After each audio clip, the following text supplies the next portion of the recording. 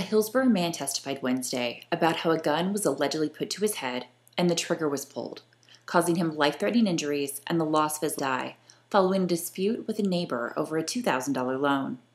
Jonathan Harris testified in Highland County Common Pleas Court that on December 15, 2010, defendant Jimmy Jacobs entered his Hillsborough home and shot him in the face. Jacobs was indicted in March on charges of attempted murder, felonious assault, and aggravated burglary. The defense is alleging that Harris is the one who pulled the gun and that Jacobs acted in self-defense. These are the facts of the case. The defendant shot Jonathan Harris with the intention of killing him, and in fact told him, "I'm going to come kill you," before he went.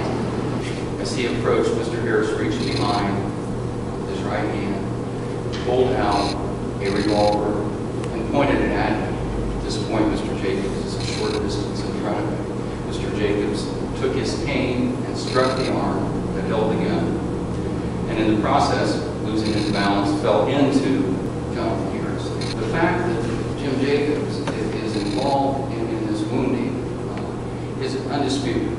If he hadn't gone over there, if he hadn't got into the skirmish or a scuffle,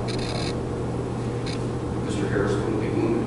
The question for you at the end of the case will be whether or not, when he struck out with his cane, when he began what may be a tussle between people with completely unequal physical characteristics, did he do so with the intent or with knowledge he's going to cause serious physical harm, or did he do it because he was afraid that he would face deadly force if he didn't do something? Witness Mark Puckett testified that he was on the phone with Harris when he was allegedly shot by Jacobs.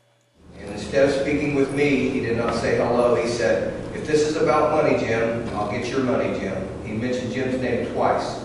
And then what happened? And then I heard, but I thought, I didn't recognize what it was immediately, but I heard 2 gunshots. We obviously told me he was going to kill me. He said there were guns. And he put a gun in my head right here. And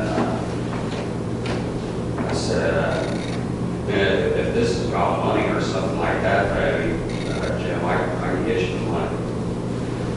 And he just pulled the trigger. Jurors heard testimony Wednesday from witnesses at the scene, law enforcement officers, and forensic scientists. The state rested its case Wednesday, and the defense will begin presentation of its case on Thursday. Jurors are expected to begin deliberating by the afternoon.